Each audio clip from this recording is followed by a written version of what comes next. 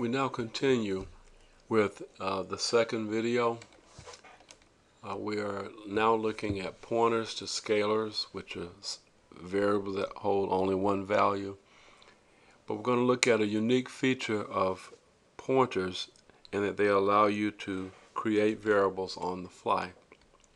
And we're going to look at the use of functions with pointers. Okay.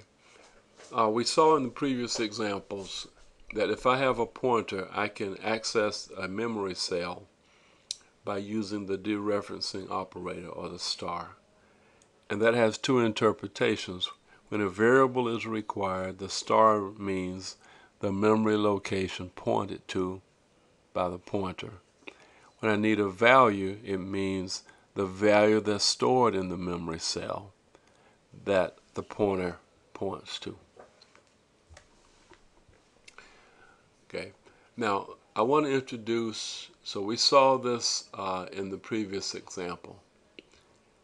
Now we want to show you that pointers can be used as parameters. So here's a function, read. It takes a pointer, an integer pointer, as a parameter. The thing to note is when you pass a pointer, it is always by reference. What does that mean? It means that you can either change the value of the pointer or you can change the value that the pointer is pointing to. Let's look at this function. What's going to happen? We're prompting for a value, and we will read the value and store it where? Into the memory location that the parameter IP is pointing to. What does that mean? It means that when you call this, you must pass an address. Okay. What is a pointer? It's a variable that holds an address. So we can call the function read and pass it the pointer. The pointer has been initialized to reference the value of x. I think we have a program over here for this. So here's the program we want to do. X starts off being 5. We're going to declare an integer pointer, have it point to x. So at this point we have two ways of getting to the value that's stored in x. We either get through it using the variable name x, or we get through it by way of the pointer. Here's the pointer. We can dereference the pointer. It goes and finds the value that's in the cell. So when we run this program, we expect that it's going to say the value of x is 5, which is also the value that the pointer is pointing to, which is 5. And we will see that as we change the value of the memory location, either by using the pointer or by using the variable, they both continue to point to the same value. So let's run that quickly.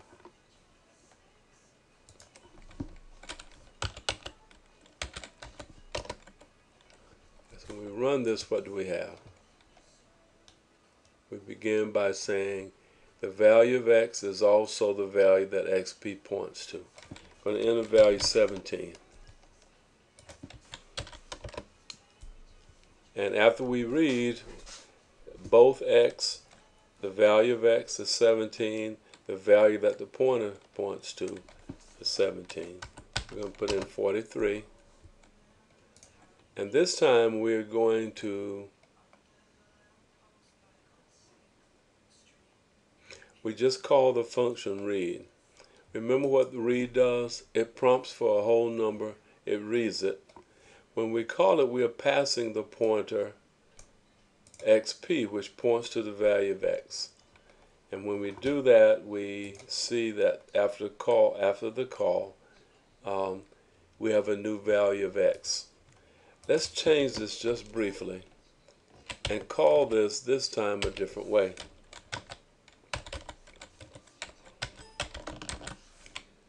Let's call it this time by passing the address of x.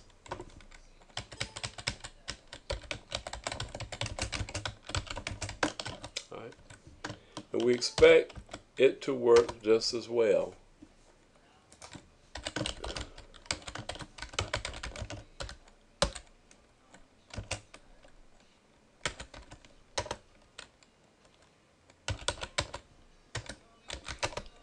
So enter a value 17, enter a whole number 43, enter a whole number 72.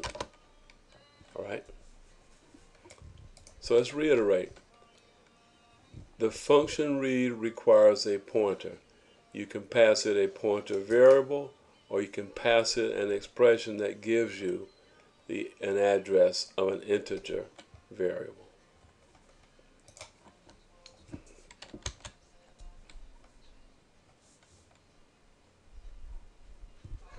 Okay, got this done. Go. Alright, now we're going to talk about dynamic memory allocation, because this is one of the strengths of using pointers. So in this example, we have 3 pointers that have not been initialized. We can initialize the pointer by allocating. The new statement says allocate a new memory cell that can hold an integer value and return the address of it. So as a result of this assignment statement, the pointer xp1 will point to an uninitialized memory cell. The second statement looks like the other, but it says give me a new integer and initialize that integer to 3. You may recognize that in this instance we are using the int data type constructor because we're giving it a value. So xp2 is pointing to an integer value 3. What are we doing here? We're saying that let the pointer xp3 have the same value as xp1. What's xp1? What kind of value does it have? It has the address of an integer. So address can be assigned to an address. So in effect, both xp1 and xp3 point to the same memory cell. Notice up here that we say we have a memory cell that's uninitialized. So right now there's no value in the memory location that both xp1 and xp point to. If we were to read a value into that cell, we can read it using the pointer xp3. We can dereference it and say read a value into the memory location that xp3 points to. Could we not do the same by putting xp1? And why is that? Because they both are pointing to the same memory cell. So if I were to output this expression here, I would output the value that's stored in xp1 and followed by a comma, followed by the sum of the value that xp2 points to and the value that xp3 points to. All right.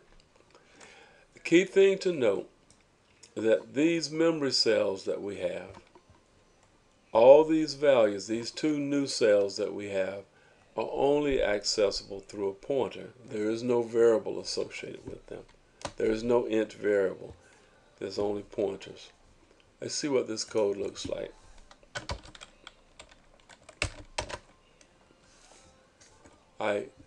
Here's some code that manipulates the example that we just saw. And let's take a quick look at what that looks like when we run it.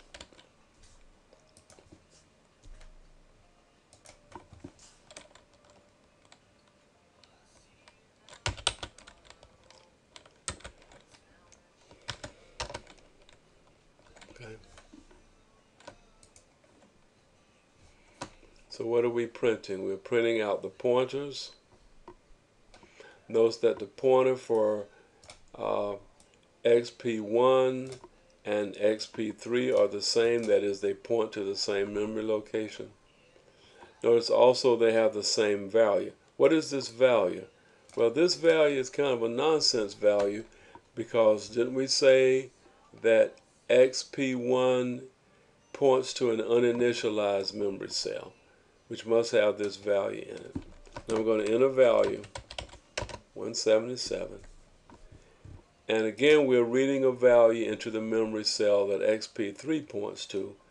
But again, XP3 and XP1 point to the same value. So when we print them again, we see the 177 occurring 2 times. Now here's, I think this is nearing the final slide. Whenever you allocate dynamic memory, you also have the ability to release it when it's no longer used. The operator for that is called delete. And you provide a pointer, and this means delete the dynamic memory that is being pointed to by this pointer. Let's see why this is necessary. If you don't delete, then we have a situation called memory leakage, where you're using up space but not giving it back. So XP points to memory cell containing 4.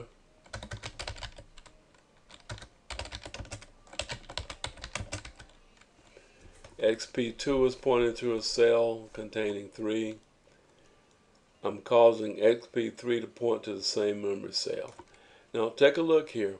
If I use this statement to say give me a new integer memory cell and have XP point to it, notice that XP must relinquish its pointing to the cell that contains the 3.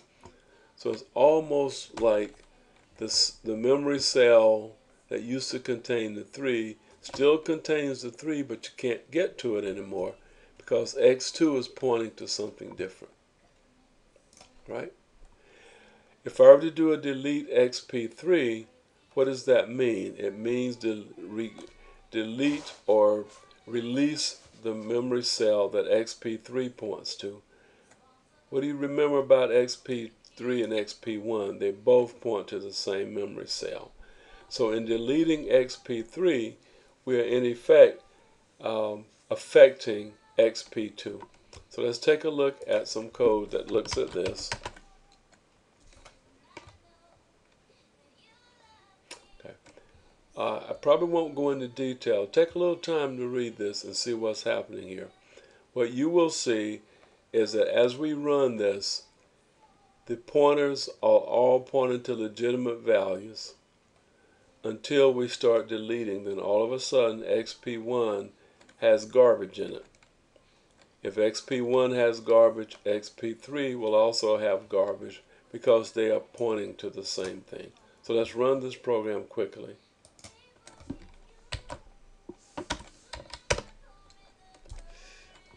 So we see that we go from values 431 to values where we have, at this point what we've done is we've reassigned XP2. We've made it point to a new value that's uninitialized. And finally we delete XP1, which notice that the pointers do not change, but what they're pointing to certainly change. Used to be a 4, now it's really pointing to garbage. Boom. Okay. The fact that you have a dynamic memory that nothing is pointing to is calling a dangling reference, and it's not good. All right, we're going to stop there.